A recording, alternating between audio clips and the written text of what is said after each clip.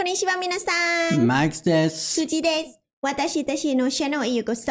Welcome to our channel. Oh my god, I'm so excited today because Diana and Phil, American-German couple, went to Osaka, Japan to review food. And we love them on our German channel. We reacted to them a few times. They are amazing at reviewing food. So we wanted to do it this one on this Japanese channel. It's gonna be absolutely amazing. Yes.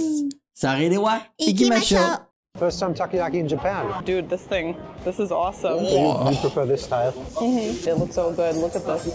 Osaka, the city in Japan known for many things such as epic lights, fun nightlife. The city in Japan known for Wow. This is so pretty. Look at this street. What is that statue?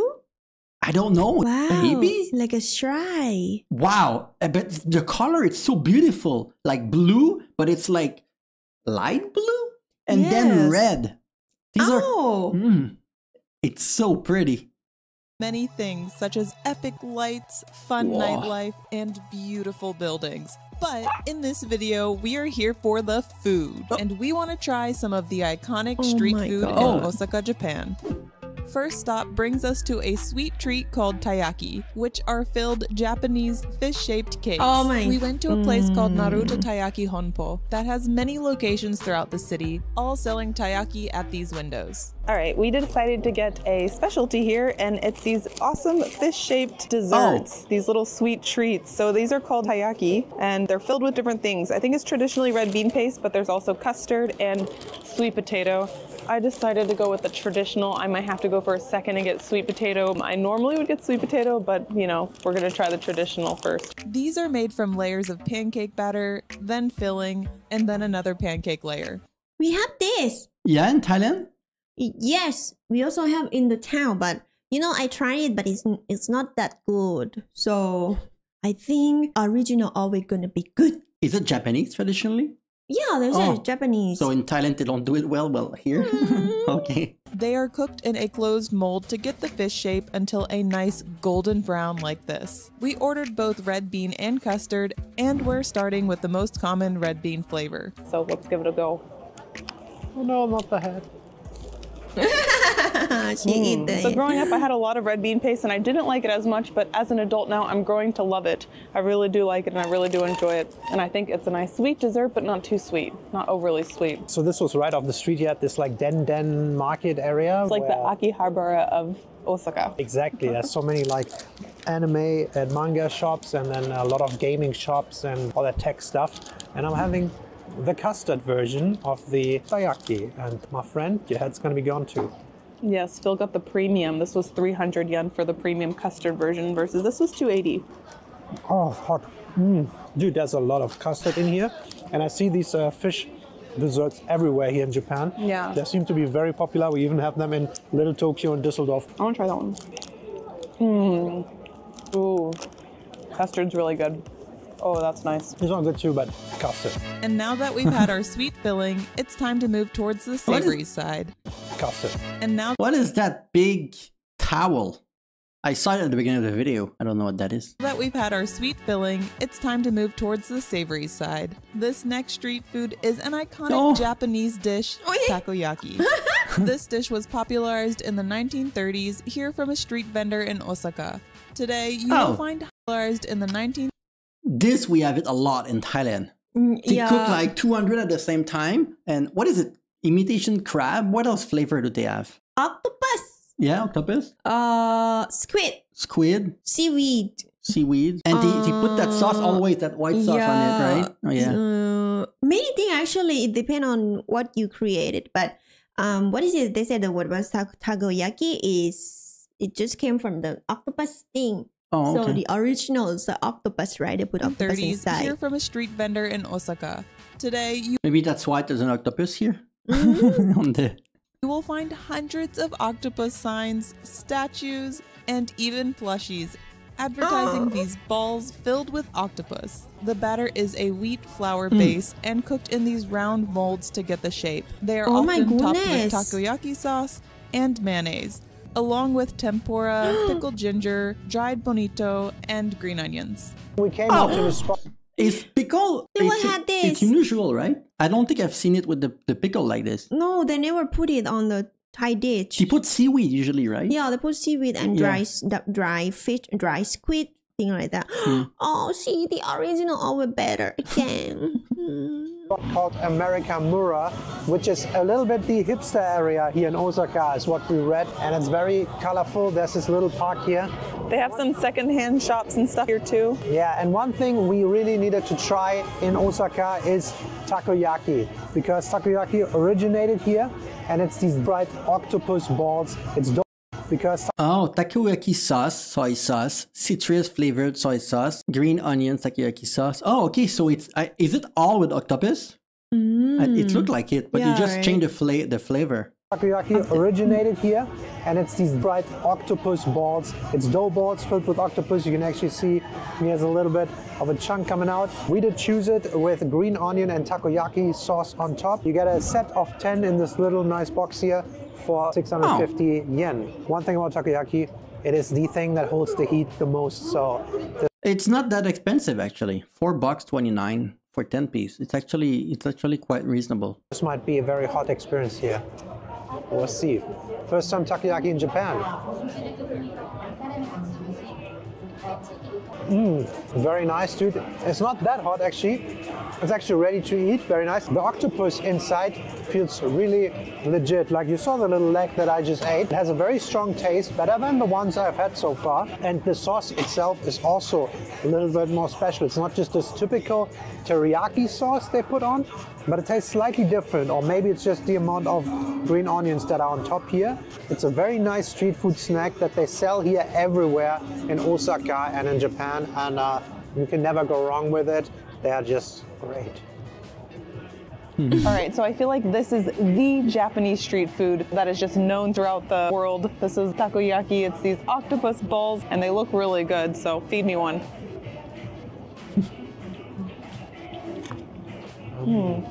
A generous portion of spring onions. And The shape is different. There's like a tail at the end, right? Yeah, From what I remember, it's in Thailand, it's like a round shape and there's no tail coming out of, at the end or something. this one you can see what is it inside. It's good. Also, there's like multiple colors. There's like a white color on top and there's like a brown. I think they put a lot of octopus inside. Maybe I'm wrong. and also a generous portion of the octopus. I feel like oftentimes you get like these little frozen small cubes. They can be a little small, but this was a nice chunk and that was a nice piece and it's pretty good. Yeah, and takoyaki is usually very hearty, very doughy, cheesy, heavy meal, but the spring onions are a nice contrast. Yeah, it makes it a little lighter. Oh, me?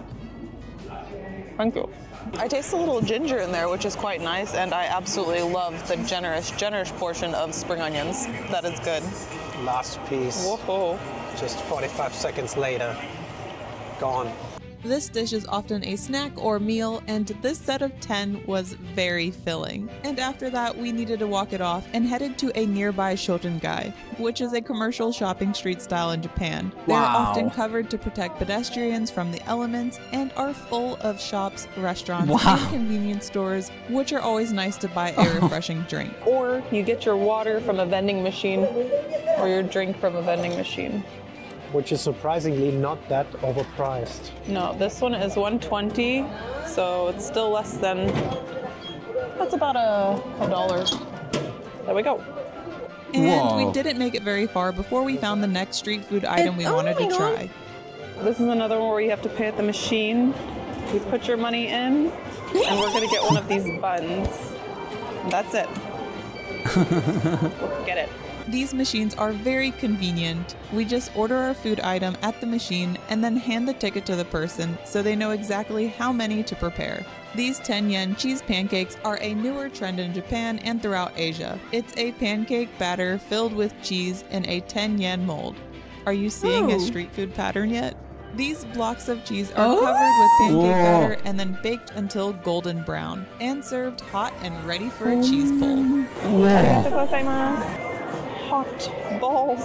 Hold on. Oh, All right, wow. so we decided to get one of these It's so pretty. It looks like a big biscuit, but it's filled with. This I have not seen though. Me too. And our whole cheese inside is so big.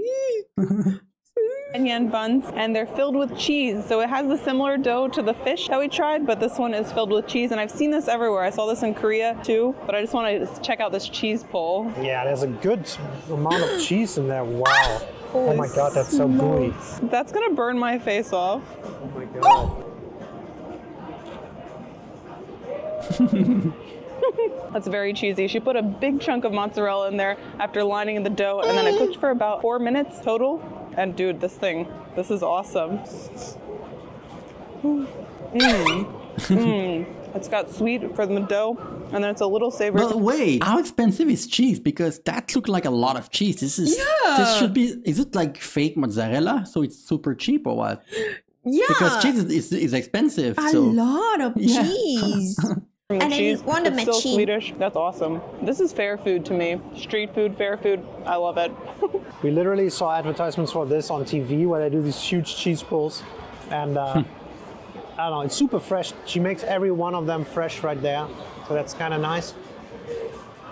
There's your protein you were looking for. Some cheese protein. Dude, that's actually a very sweet bun. Like surprisingly sweet overall. Oh my god, the cheese melted. The cheese is melting onto the cardboard. Oh no. Oh, that's hot. I think this thing is absolutely unnecessary, but also pretty good. Like, to be honest, since we started eating here, we've eaten pretty unhealthy. And I don't know how Japan is amongst the healthiest, the skinniest people in the world. Portion control. Yeah, They're portion not control, trying sorry. everything like we are. Every time we see something that looks good. And while walking home with that cheesy pancake, we explore other areas of Osaka. And the last place on the street food tour doesn't even open until 6 p.m. It is more of an evening dinner and drinking type of restaurant that specializes in, you guessed it, a Japanese pancake dinner and drinking. What? I looking at that, it's funny. Like people carry They're the working, no? suitcase. Yeah, and they look like a mafia going somewhere. Oh no, they're traveling. Oh, okay. And they have a big black suit, you know. Drinking type of restaurant that specializes in, you guessed it, a Japanese pancake. But this one's a little different. Is that okonomiyaki? It looks like okonomiyaki, but it's so golden brown. It's so pretty. All right, another thing we need to try here in Osaka is okonomiyaki. And you might think, hey, wait, okonomiyaki is from Hiroshima, and we already tried that there. However, Osaka area is also known for okonomiyaki, and there's just a little bit of a different style to that. So we're in this little back alley here, which looks amazing, by the way, and there's a little shop there, and we're gonna try Osaka-style okonomiyaki. Here we go.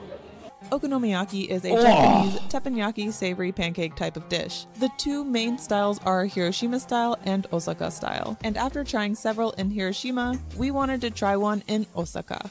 We decided to visit Dontaku Doyama since it was a highly rated okonomiyaki restaurant in the Umeda area where we were staying. The staff did not speak English, but fortunately the menu was in English and Japanese, so after some smiling, gesturing, and watching a few Japanese language videos, we were able to order a plum sake and 2 dishes. The first dish we ordered was a tonpeyaki, which is a savory pork omelet. Watching them cook this pork steak on the grill and wrap it in eggs had our mouths watering. After adding some mustard, mayo, and okonomi sauce, it was the ultimate keto meal ready to eat. All right, so we're here at an okonomiyaki place in Osaka, and we decided to get one thing, which is a pork steak wrapped in egg, tompei, and it's served right here. It's sizzling, it's fresh. They have the teppanyaki grill right there, and it looks so good. Look at this. This might be the protein richest dish we've had in Japan so far. We're getting the gains. Oh, it must be so hot, right? It's a blanket. It's like a steak in a blanket. It's really good. I taste the mustard in there. I taste the okonomiyaki sauce on there, and the mayonnaise is on there too. It's so, so good. Oh, wow.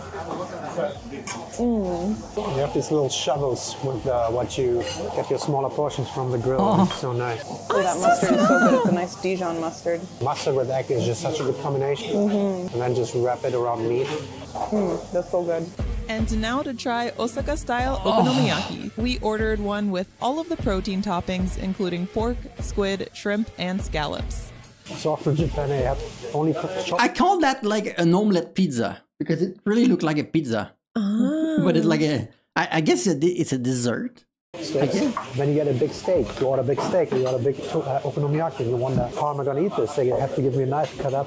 But they always make it into small portions so you can eat it with your chopsticks. It's the only thing they give you. And he just brought out the big okonomiyaki, cut it up there into like 16 pieces, sprinkled some fish powder and seaweed on top.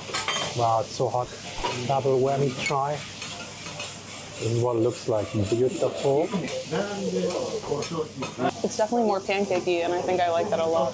So the biggest difference between the Osaka and Hiroshima style of okonomiyaki are the layers. Hiroshima style is layered, adding each layer separately, and usually includes a lot of cabbage and yakisoba. The Osaka style is all mixed together in a batter, becoming more of a solid pancake when finished. You can also add soba or udon noodles to the Osaka style as well, but it doesn't always come with it. To my surprise, it tastes quite a lot different than the one in Hiroshima. Yeah. You think okonomiyaki should be fairly similar, but it is very different taste, and like you said, it's more pancakey. Yeah, I think I prefer this style a little more. So you prefer this style? Right. I have to agree. Like first bite, I didn't want to immediately say it, but I think Osaka style beats Hiroshima style. Yo, before anyone comes at me, I definitely love the Hiroshima style as well.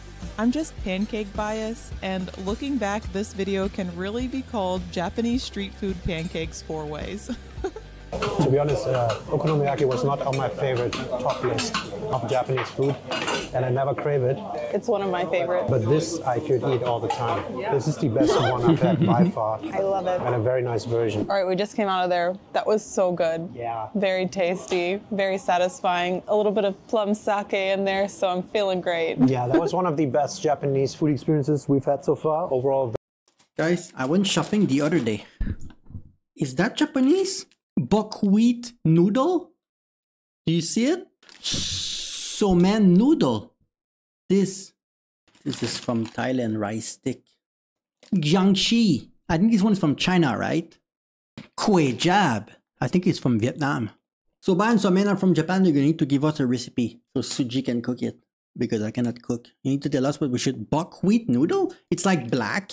And somen noodle. And they look different. You need to tell us what we need to do with this. So Suji's going to cook and we're going to make a video.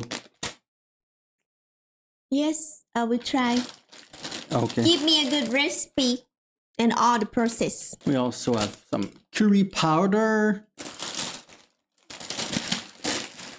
Okay, thank you for watching, everyone. Mata wa shimashou. Mata ne.